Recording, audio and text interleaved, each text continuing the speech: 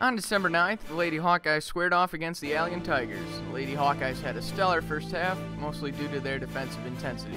Hamilton raced out to an early lead as they led 13-4 at the end of the first quarter. The second quarter was even better as they outscored the Tigers of Allegan 14-2 to make it a 27-6 halftime lead.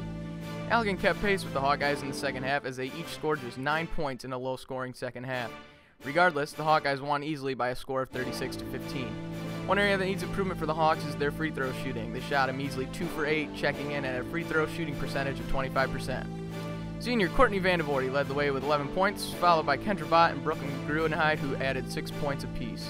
Hamilton's next game is at Hopkins this Friday, where the Lady Hawks plan to add another win to their season. This recap was brought to you by Covering Hawkeye Sports.